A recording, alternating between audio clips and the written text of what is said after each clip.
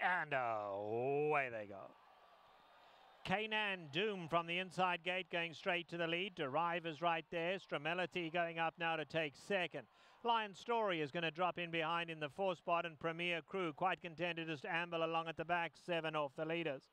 Into the turn they go, and Canaan Doom, setting a decent enough pace, leads it by 3 parts of a length. Stremelini is racing in second, now cutting into that lead a little, and then here's Derive a close-up third. We come back to Lion Story, throwing his head around quite a bit, not liking the rider trying to restrain him, and Lion Story fighting with the rider back in fourth. There's 4.5 off them, and another 4 back to Premier Crew, just been patiently ridden at the back. They make their way to the half-mile pole, and Canaan Doom got it all his own way, leads it just over a length to Stramelity. Now Lion Story, the rider not going to fight him anymore, gives him his head, and Lion Story quickly goes up to take second. Then we come back to Derive in the fourth spot. He's 3.5 off the leaders, and Premier Crew still just ambling along at the back. He's got 6 to make up. Past the 3/8 they go, and Canaan Doom in front, 3 parts of a length.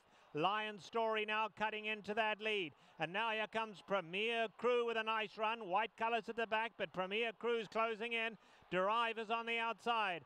They come to the top of the lane. Canaan Doom now under pressure. Here's Derive in the red on the outside. Between them, Lion Story, 3 of them in a line, and Premier Crew is chasing down the centre.